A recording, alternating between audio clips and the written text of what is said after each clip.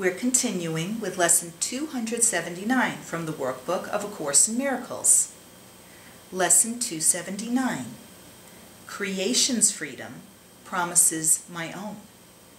Creation's freedom promises my own.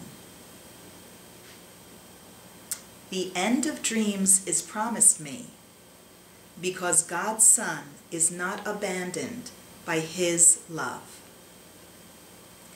Only in dreams is there a time when He appears to be in prison and awaits a future freedom, if it be at all.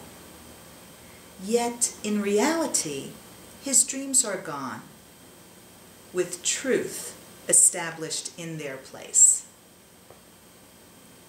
And now is freedom His already. Should I wait in chains which have been severed for release, when God is offering me freedom now? I will accept your promises today and give my faith to them. My Father loves the Son, whom He created as His own. Would you withhold the gifts you gave to me? Lesson 279.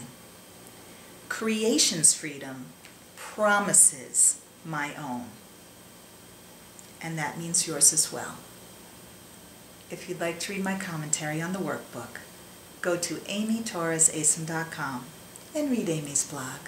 Namaste.